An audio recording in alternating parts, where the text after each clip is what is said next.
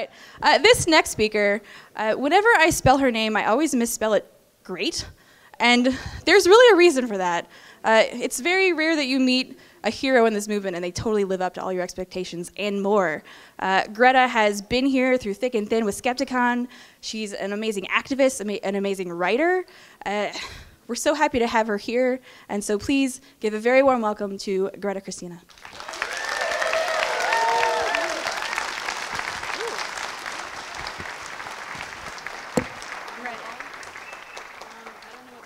I don't either. Is that it? Yes. Oh, yeah, we're on. All right. Hello. Oh my gosh, I'm so happy to be here.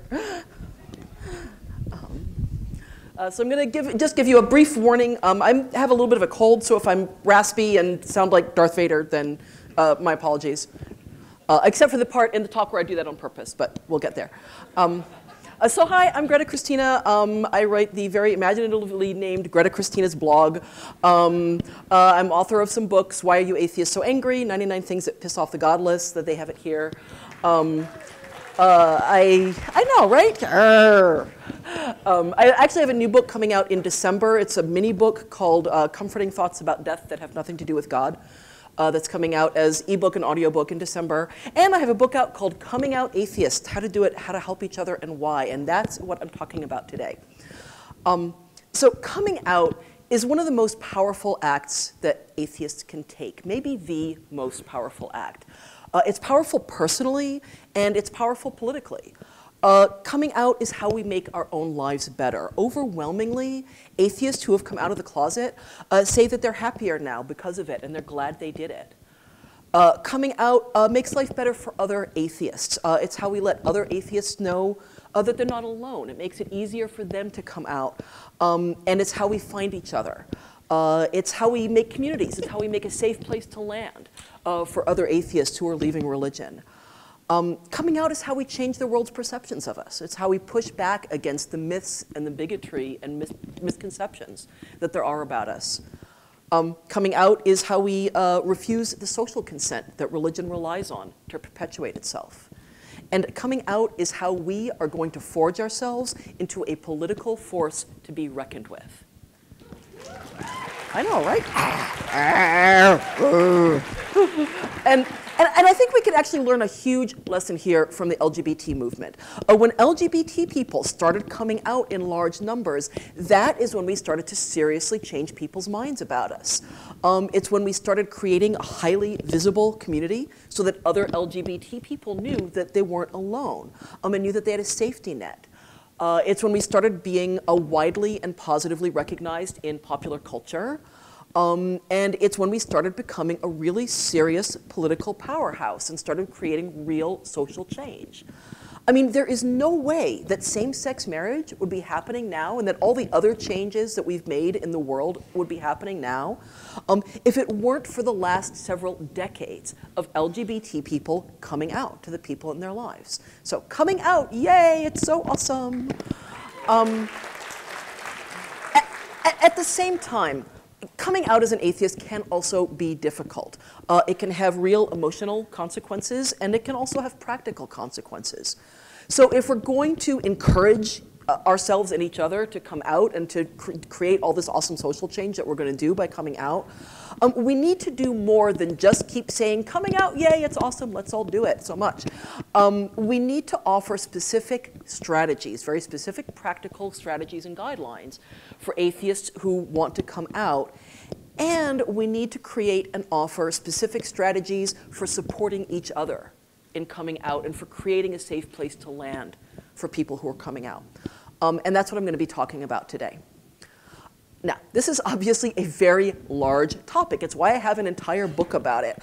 And I based that book on over 400 coming out atheist stories that I read.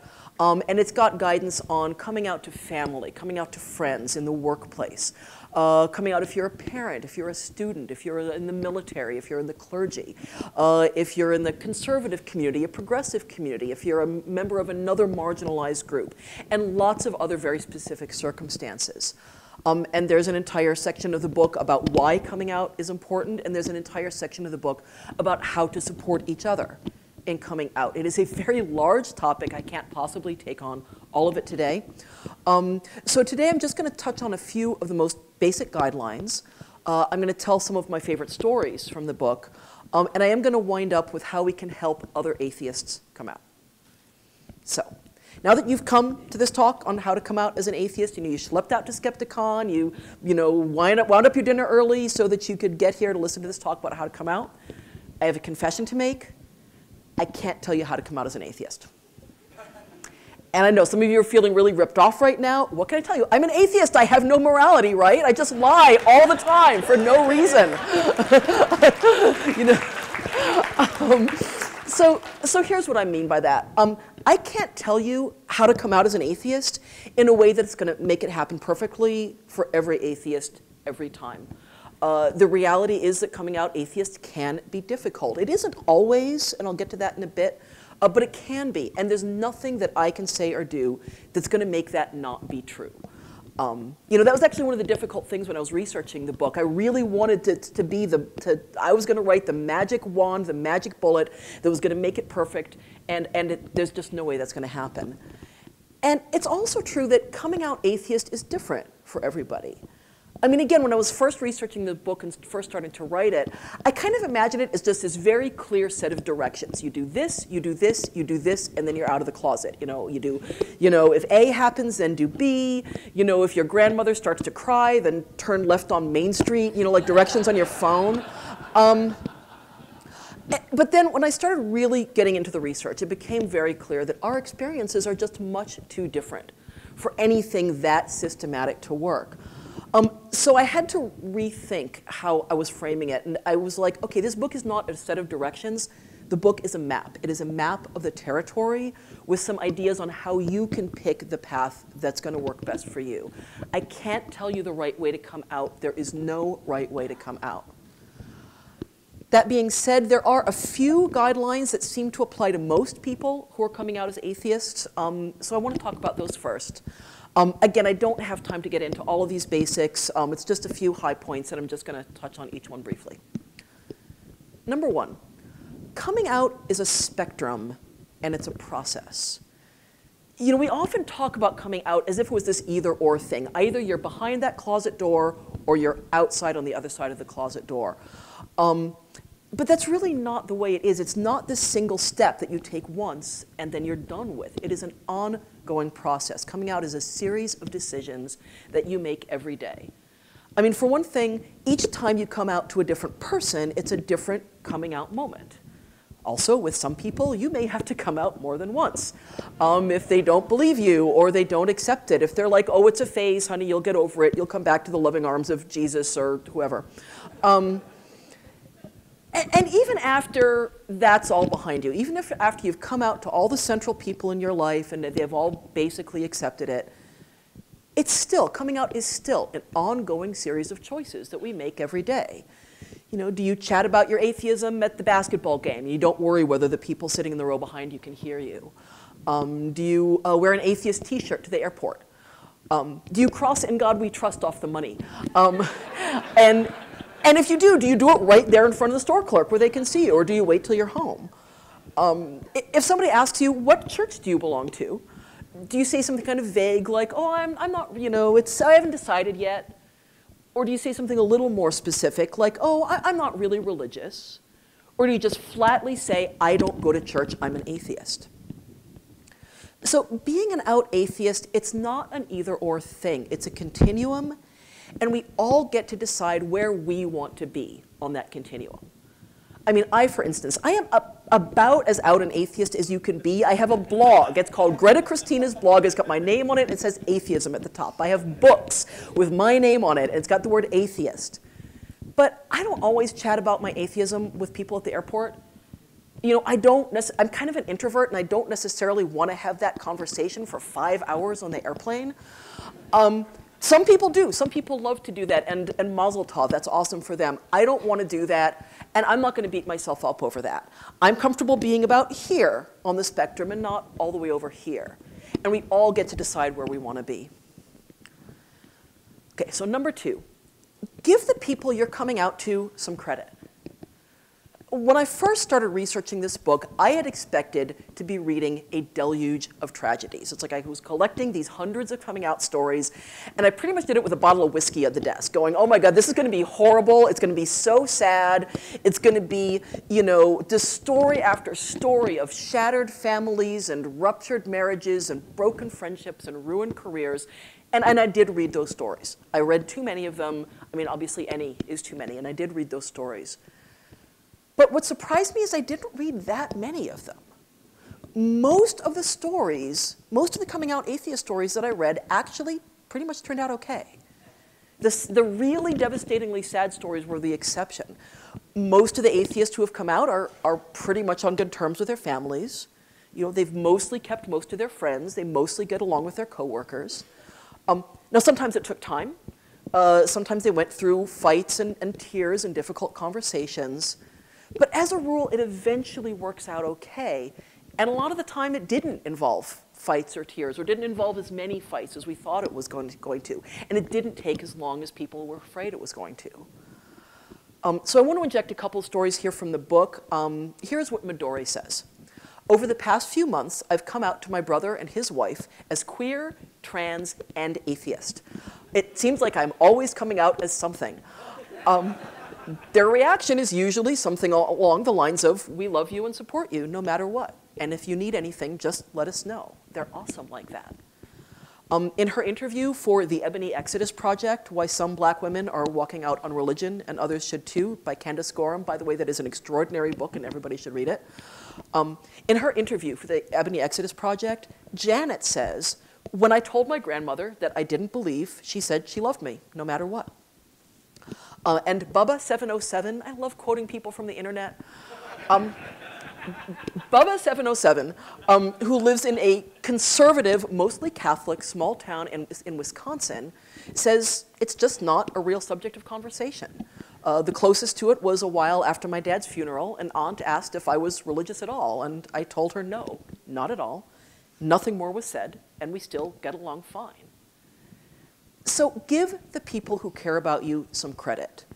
Don't assume that their religion will trump their relationship with you. Sometimes it will, sometimes that does happen, and you should be prepared for that. Most of the time, it won't.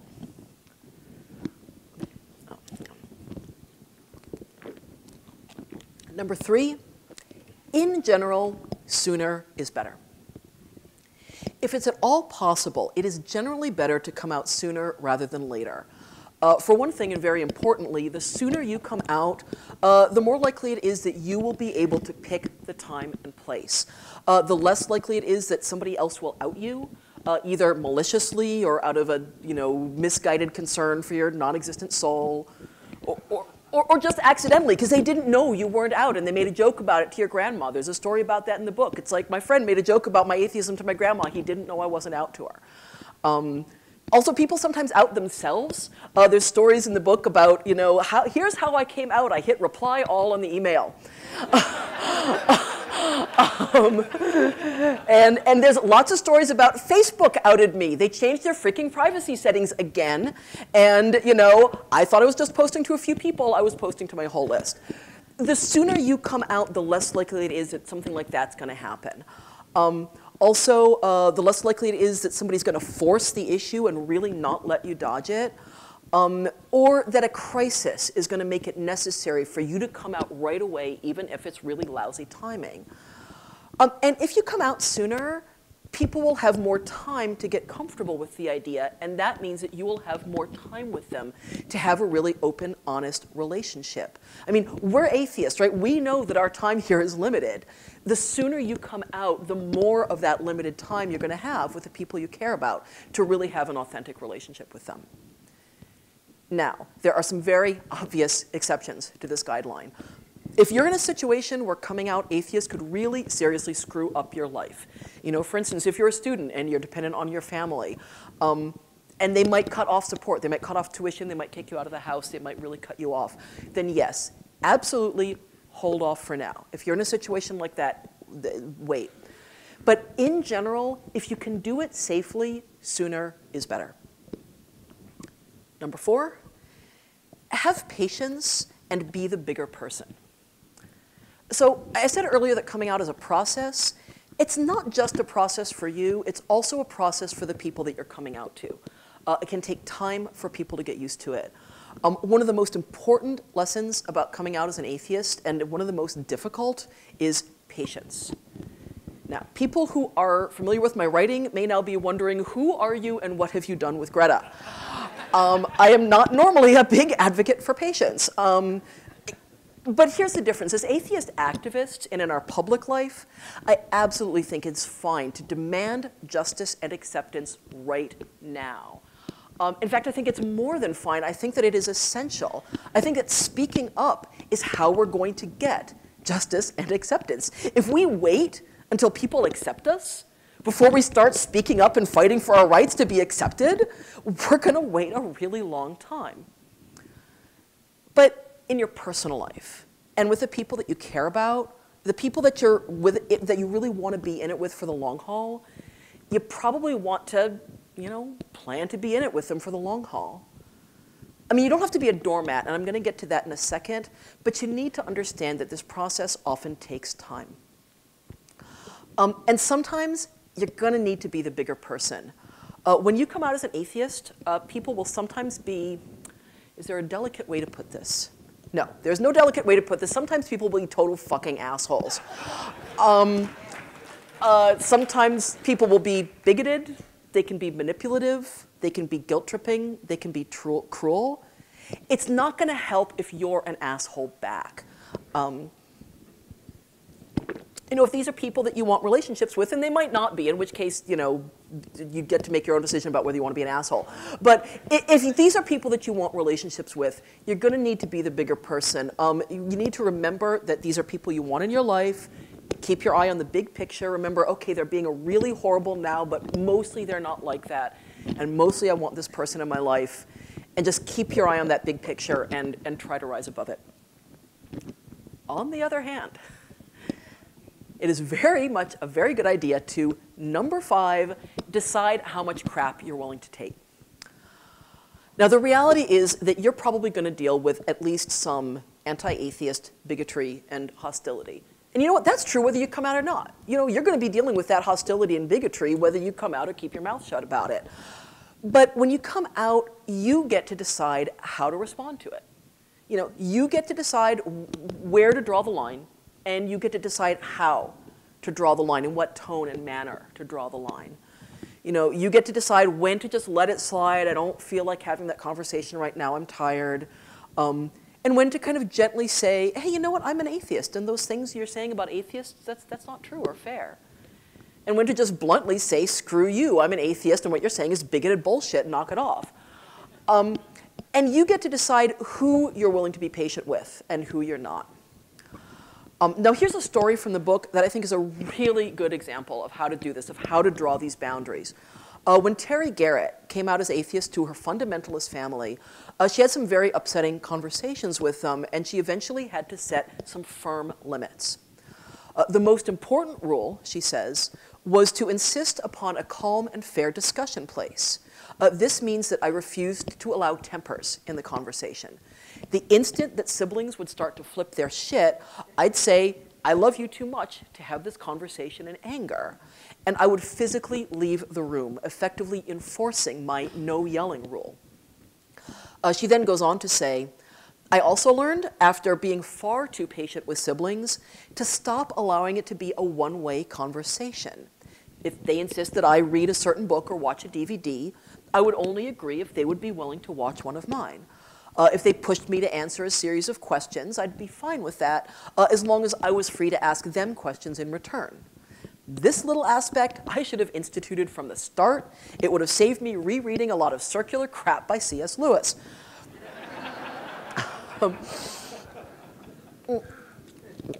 So there's a difference between being patient and being a doormat. You may have to be patient with ignorance. You may have to give people time to change their minds about us and to learn about us. But you don't have to put up with insults, hatred, bigotry, or abuse. You can be the bigger person and you can be patient while still expecting fairness, not apologizing, and drawing clear boundaries about what you're willing to deal with. Okay, So, number 6, have your practical and financial ducks in a row within reason. Now, as positive as coming out generally is, and as much as most atheists who have come out say that they think it was the right decision, the reality is that it can create real practical problems. It doesn't always, and sometimes we have an expectation that it's going to cause these terrible practical problems, we're going to lose our job and get kicked out of our house and so on. And it doesn't happen as often as we fear it's going to, but it does happen, and that's something to be prepared for. So have your practical and financial ducks in a row first, as much as you can. If you're coming out atheist at work and you think it might endanger your job, make sure that you could cope with that financially. Have your resume in order. Put out some feelers for other jobs. If you can, save up a couple months' salary before you do this, before you come out. If you're in a conservative religious community and you think that coming out might isolate you, find an atheist community first and put down roots in it. If you're a student and your parents are supporting you, you might wait to come out to them until you're out of school and you're on your own. Now, there are some obvious limits to this advice. Coming out means accepting some risk. I mean, if you wait to come out until everything is perfectly safe, if you wait till every single duck is in a row and you can just go bang, bang, bang, there go all the ducks. I think I'm extending this metaphor too much. If you wait until everything is perfectly safe, you're going to wait a really long time. You're probably going to wait forever. But it's really important to remember that staying in the closet has risks as well. For one thing, the longer you wait to come out, the greater your chance is of being outed. By other people, by yourself accidentally, by Facebook. And it is much, much better to come out voluntarily than it is to be outed by somebody else. And what's more, staying in the closet doesn't just involve the risk of being outed. It involves the risk of not being outed. It involves the risk of being in the closet. The reality is that living in the closet is stressful, and it causes real damage. It causes real emotional and psychological damage. There's the stress of keeping important secrets from the people that you care about. It involves the stress of having to keep track of who knows which secrets about you, and oh, am I telling this person, and what if they tell somebody else, and how might I get hurt if the word gets out? It involves the stress of having to keep your mouth shut when people say bigoted things about atheists. When we are closeted and people say bigoted things about atheists, we just have to listen and we have to take it in. Whereas if we come out, we can put the responsibility for that bigotry back out onto the people who are spewing it. Being closeted is stressful, and it does real damage. There's a ton of research about this on LGBT people, that being closeted does real emotional damage. There's less research on it about atheists, but there has been some done, and it says the same thing. Being closeted does damage. Being out is, even if it was difficult, it's psychologically less stressful. And it's really important to remember that when you're doing your cost-benefit analysis of coming out versus staying in. Neither choice is risk-free. Both choices have risks to them. Being closeted is not safe either. So if you're thinking, I can't come out, it's not safe, just remember, neither choice is risk-free. And number seven, remember that it's not always that big a deal. I mean, so far I've mostly been talking about the difficulties. I've been talking about, of course, there's problems, we want to solve them, right? But there's a flip side that is really important to remember, and that is that sometimes coming out is not as traumatic as we fear it's going to be. I cannot tell you how many coming out stories I read when I was researching this book that ended with, it really wasn't that bad. I mean, there's this thing that a writer should never ever say, but I'm going to say it. People sometimes ask, what are your favorite stories from the book? And of course I have there's wonderful stories, there's really dramatic stories, there's really touching stories. Some of my favorite stories from the books are the really short, boring ones. They're the ones where it's like, I came out to my mom and she said, that's fine with me. End of story. I mean, there's not much of a big narrative arc there, but those are some of my favorite stories from the book because it often does go that way. It's not as bad as we fear. Also, sometimes the reaction is more kind of in the middle. It's like, oh no, they didn't love it, but they got over it. They got over it sooner than I thought they would. We had some difficult conversations at first. My mom cried when I first told her, but now it's fine. And in fact, in the hundreds, in the over 400 coming out atheist stories that I read for researching this book, literally one person said they regretted it. One person. And sometimes when atheists come out, the reaction is, me too. I have heard this story from so many atheists, I cannot even tell you. They tell the people in their life that they're an atheist, they have their heart in their mouth, oh my God, what are they gonna say, what are they gonna say? And what the person says is, oh my gosh, me too. I had my heart in my mouth, I couldn't tell you, I was afraid to tell you, oh my gosh. Let's spend the next 5 hours talking about why there is no God. And in fact, I want to do a show of hands here. I want to, if we can get the lights up for just a second.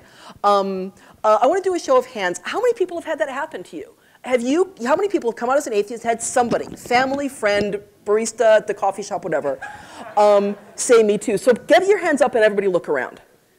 This is not a trivial number. This is a lot of people. It looks like maybe a third of the people. And every time I give this talk, it's the same thing.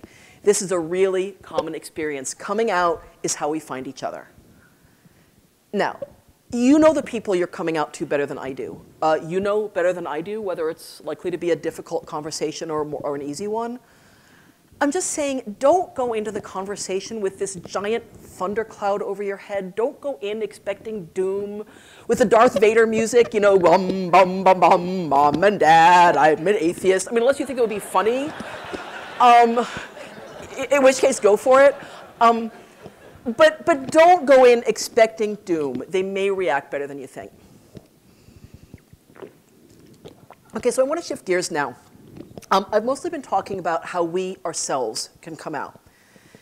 And I want to look at a different question, which is how can we support each other in coming out? For those of us who are mostly out already, who've been listening to this talk and going, yeah, but I'm the guy, or I'm the woman with the bumper stickers and the T-shirts, and you know, it's like somebody says, what's your name? I say, I'm and I don't believe in God. For those of us who are mostly out already, how can we help other people get there? And how do we make atheism a safer place to come out into?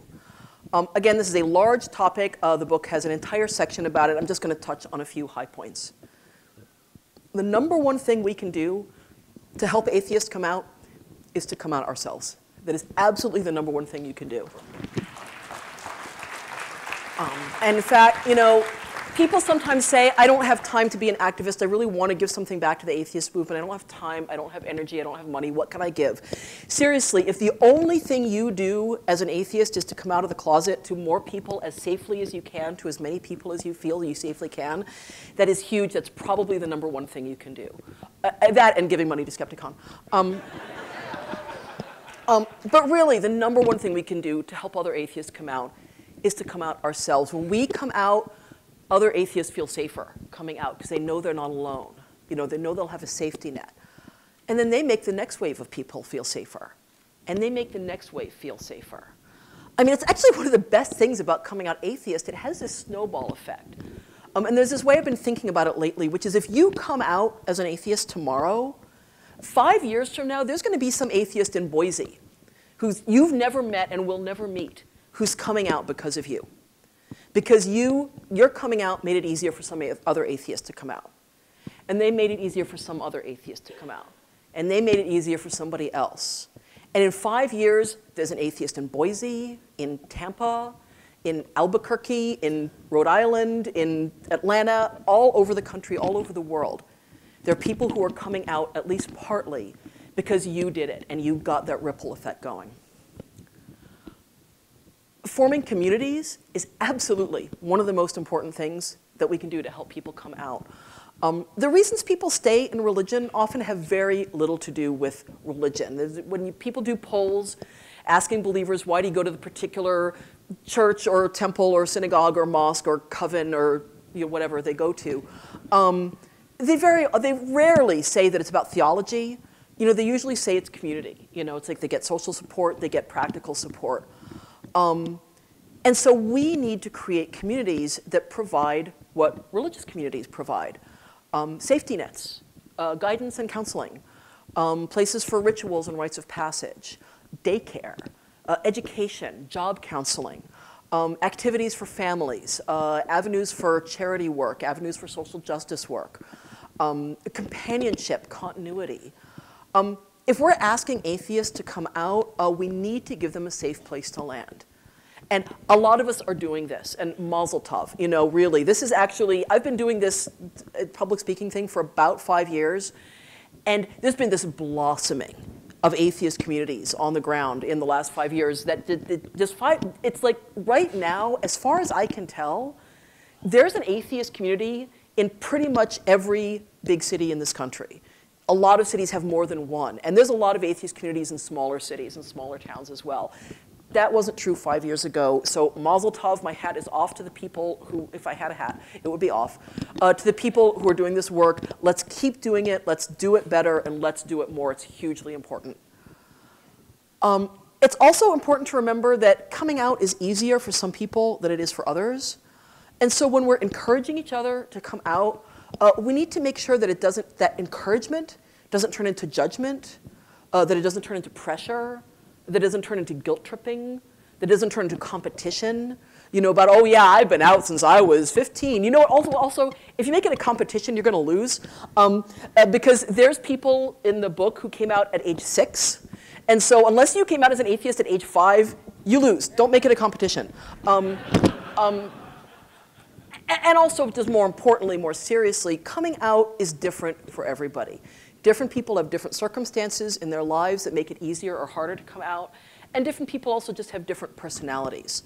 And we have to support people in doing it on their own timetable and in their own way.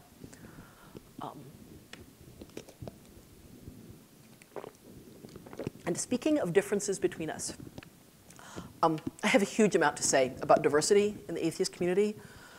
Racial diversity, gender diversity, diversity of economic class, educational backgrounds, and lots more. It is a hugely important topic. I would actually argue that it may be the most important topic our community is facing right now. It is also a very large topic, and I don't have time to do it justice today. I have an entire other talk that I give about diversity. I promise I'm not doing that. I'm not giving an entire other 45-minute talk, shoehorn it into the middle of this one. This is the 2-minute drill on diversity. If we care about broadening our horizons, if we care about making organized atheism more welcoming to more people and to a wider variety of people than are already participating in it, we have to take conscious, deliberate action to make that happen. It is not going to happen on its own. A lack of diversity in a community is a self-perpetuating cycle. We all have unconscious biases that keep these cycles going. And that doesn't make us bad people. This is universal to all of us. If somebody says, hey, you know, that thing you said that was kind of racist, that thing you did that was kind of sexist, they're not saying you're a terrible, terrible person. This is universal. We all have these biases. It doesn't mean we're bad people. What it does mean is we have responsibility to be more aware of the biases, and it means that we have the responsibility to take conscious action to intervene in them. And if we want to succeed in making atheism more welcoming to more people, we need to be willing to take a hard look at how exactly we're failing to make that happen. We need to be willing to listen, and really listen, the part of listening where you stop talking for a few minutes. Really listen when people talk with us about these issues, and not assume that because we are all so smart and skeptic-y, therefore we know all the things that there are to be known about this. We need to be willing to keep looking at what we could do better and not let ourselves get complacent because we have good intentions and have done good things in the past. When we fail to do it right and people call us on it, we need to not make our hurt feelings over being called on it a more important issue than the fact that we screwed up in the first place. Trust me, you know, your hurt feelings over being called, you know, somebody saying you did something racist is way less important than the racist thing that you did. Way, way, way less important. And we need to be willing to change how we do things, sometimes in ways that are inconvenient or uncomfortable or difficult. Finally. Okay, not finally, big lie again. Atheist, no moral compass. Finally for today. There's one more hugely important thing that we can do to support each other in coming out. We can tell happy stories about coming out. You know, when atheists talk about coming out, it's really easy to focus on how difficult it is. There's a reason why when I was starting to do my research and sitting down to read the 400 coming out stories, I was doing it with a bottle of whiskey on the table. I was like, oh my God, this is going to be so, because every coming out story anybody's ever told me has been sad. And it's totally understandable. You know, of course, we have sad stories to tell, we have tragic stories to tell, we have painful stories to tell, and we should absolutely tell them. You know, of course, we want to vent and to commiserate with people who will understand us, who aren't going to trivialize us or gaslight us about it. And of course, we want to problem solve. You know, we want to tell our sad stories so that we can figure out how other people can do it better. It's hugely important. It's hugely valuable. I would never tell anybody not to do it. But it's only one side of the story. And I think that, you know, if we want to help other atheists come out, I think we need to tell the other side of the story as well. Living an out life is fun. Being out, it makes you feel liberated. Being out makes you feel comfortable in your own skin. Being out, it makes it easier to find other people who you connect with and people who you really genuinely share values with. You know, an honest life, a life where you're not constantly keeping track of who knows which secrets about you and worrying about how you might get hurt if the secret gets out, that feels good. It's easier to relax and to be yourself and to have fun. We can tell happy stories about coming out. So I want to finish up here with just a few more quotes from the book, quotes that really get this point across. Flora, whose family are intensely conservative Christians in Texas, says, I'm extremely happy that I did come out to my family. I feel much more honest and open because of it, like our relationships are built on mutual love and trust instead of on fear or lies. Eric Paulson came out at age 10 when he asked his parents to stop sending him to church. When they agreed to his request, he says, I can't tell you how much better I felt once I knew I was no longer going to be forced to participate in this weekly farce. It was truly as if I had been washed clean. I know, right? Are you washed in the blood of the non-existent lamb? Blaine says of coming out to his parents, they were both more than accepting and didn't seem to care one bit. In her interview for the Ebony Exodus Project, again, by the book, awesome, Mendisa says, I've had some of my high school peers actually thank me for saying the things that I do say, because they felt the same way. And finally, Daniel Shaler, the anonymous atheism ship has sailed for me, and I'm happier for it. And I'll say one more time before I close, in the hundreds of coming out stories that I've read and heard, literally one person said they regretted it. Everybody else said that even if they had a hard time at first, even if they had continued to have a hard time, even if they did alienate family or friends, they're still glad that they came out and they still think it was the right decision. People sometimes have regrets about how they came out, about when they came out, about what order, who they came out to in what order. You know, it's like people have regrets about, you know, I wish I hadn't told my gossipy cousin first because he told the whole family. I wish I hadn't done it at Christmas Eve dinner. But mostly people, overwhelmingly, people say that having come out as an atheist has made their lives better and they're happier now because of it. Coming out atheist can be hard. It can be upsetting. It can sometimes be dangerous. It can sometimes be really freaking annoying. It can take time and it can take work. But it can also be awesome. It can be the door to a better life. And if we want to support each other in coming out, one of the best things that we can do is to get that message out. Thank you. Thank you. Thank you. Oh, thank you. Nice. Thank you. So I think we have time. I know we're not really set up for Q&A, but we have time for like, I think maybe 2 or 3 questions. So just pop your hand up if you have any questions. Question?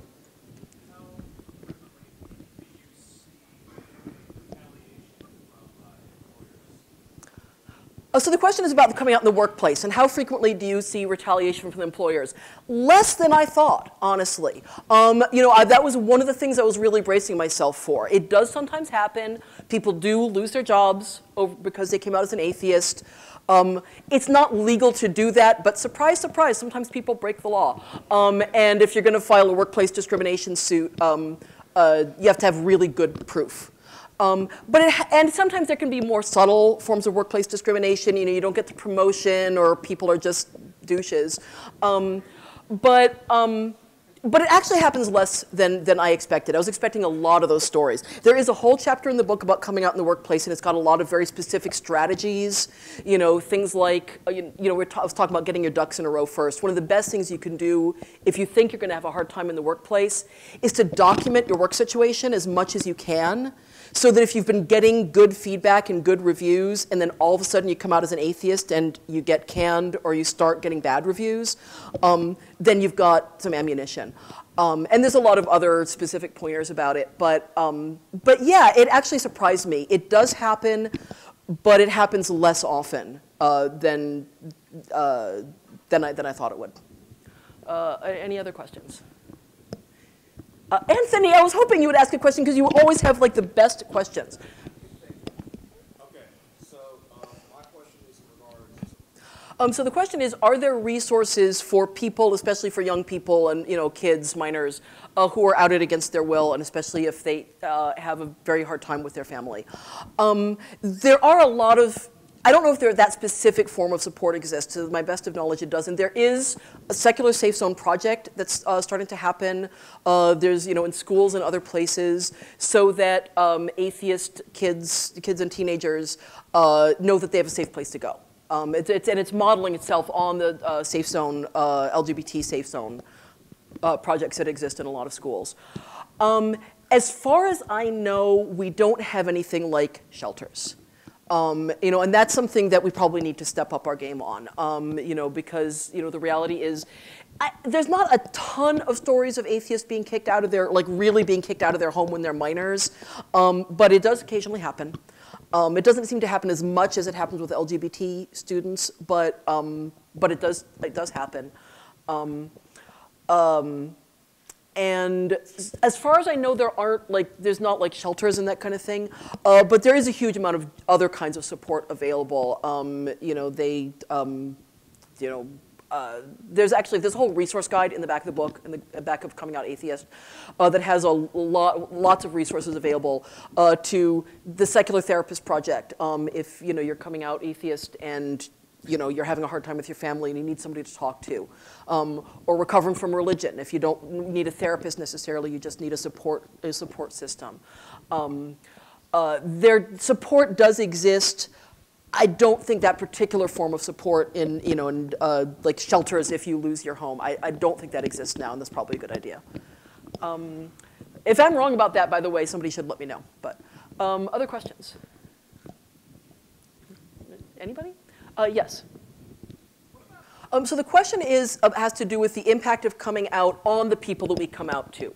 And it's like when we come out to our friends, to our family, does it hurt them? Here's the thing, and I see your point, but that's putting the responsibility for bigotry on us. And the responsibility for anti-atheist bigotry is not on us. The responsibility for anti-atheist bigotry is on people who are bigoted against atheists. And what I would say is that for people that you're really close to, for people, friends, family, people that you're really close to, most of the time, even if coming out atheist upsets them, even if it hurts them, what they mostly want is an authentic relationship with you. What they mostly want is to be in a relationship with you, and if you're not out, you're not giving them that. If you're not out, you're not really giving them yourself. And being honest about things, even though they're difficult, that's kind of essential. to real authentic relationships. And again, most atheists who have come out, one of the methods, in fact, one of the ways of smoothing things over, if family or friends has a hard time with it, is you can say, look, I get this is hard for you, but it was really important to me that I be honest with you. It was really important to me that I be truthful. I didn't want to lie to you about something that was so important.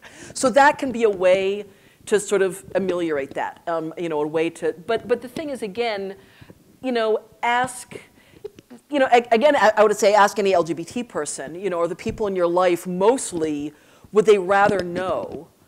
And even if they were like, okay, well, I don't want to talk to you because you're LGBT anymore because you're LGBT and I'm not comfortable with that, is that somebody you want to have a relationship with? You know, and sometimes it is. Sometimes it is. It's your mom, your dad, your brother, your sister. Sometimes it is, but often it isn't. And again, I don't think we need to take responsibility for that. If we live in secrecy and shame because being who we are might upset somebody, that is way too high a price to pay. Now again, you get to make that cost-benefit analysis yourself for each of your relationships. And there's a lot of people who are like, I'm out to everybody except grandma. Because grandma's 95, she doesn't have this long to go, it would just be a hard conversation, it's not worth it.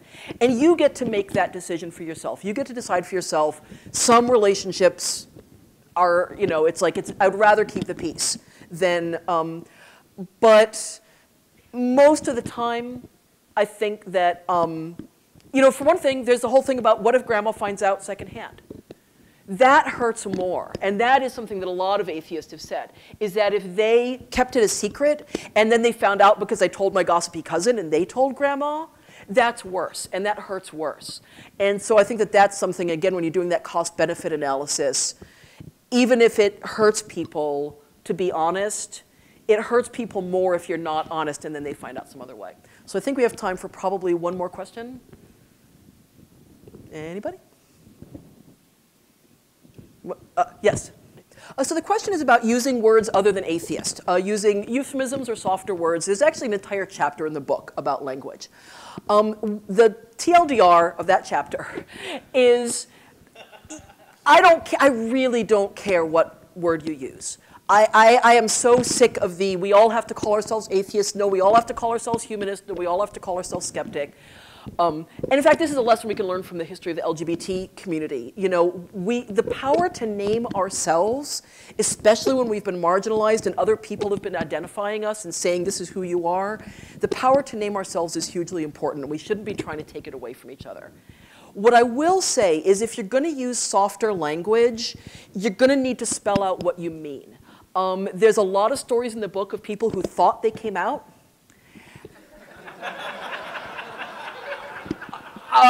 There's one of my very favorites is this woman who, she told her mother, I don't believe in God. And she was expecting it to be bad because her mother was very religious. And it was like, well, okay, that's all right with me. And she was like, whoa, that went well. And then months later, she was planning her wedding, and she was telling her mother about wedding plans. And she said, well, of course, it's going to be an atheist wedding. And her mom said, what do you mean? And she said, well, you know, it's an atheist wedding. I mean, you know, it's like, you know, there's not going to be a preacher. There's not going to be prayers. And her mom said, what do you mean? Are you saying you're an atheist? And she said, Mom, I told you months ago I don't believe in God. And she said, well, I know, but I didn't know that you were an atheist.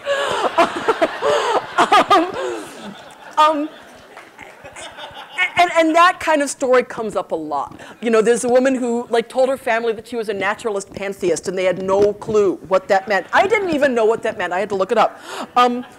So if you're going to come out, and now there's some people who like using the stronger language, who like atheism because, yes, the word is stigmatized. Using the word is how we're going to push back against the stigma. Using the word is how we're going to push back against the bigotry.